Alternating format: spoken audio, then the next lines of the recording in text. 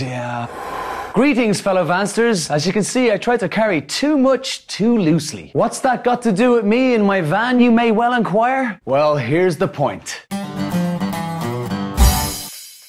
It's one thing to spill some pizza boxes, but quite another to spill a load on the road. So today, let's look at the subject of loading.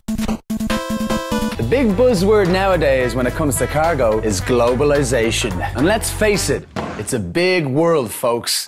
Goods are carried worldwide, and it's estimated that up to 25% of accidents involving trucks and vans are caused by an unsecured load which can shift in transit. It can create a dangerous situation, damaging the cargo and the structure of the vehicle.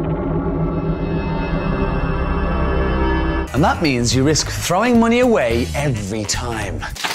There are many different methods and materials available to stabilize and secure cargo in our vans. Fasteners, dunnage bags, strapping, lashing, and tie-downs are all types of cargo systems. For instance, strapping made of steel, polyester, nylon, or even paper are all effective in securing loads of all types. For example, dunnage and dunnage bags are designed for those more unusually shaped loads, like angry elephants. Well, perhaps not that unusual, but you get the idea. To put it in a nutshell, you need to use the right cargo system for whatever load you are carrying. Yeah, you're getting it. Until next time, fellow Vansters, and remember, a happy load is a safe load.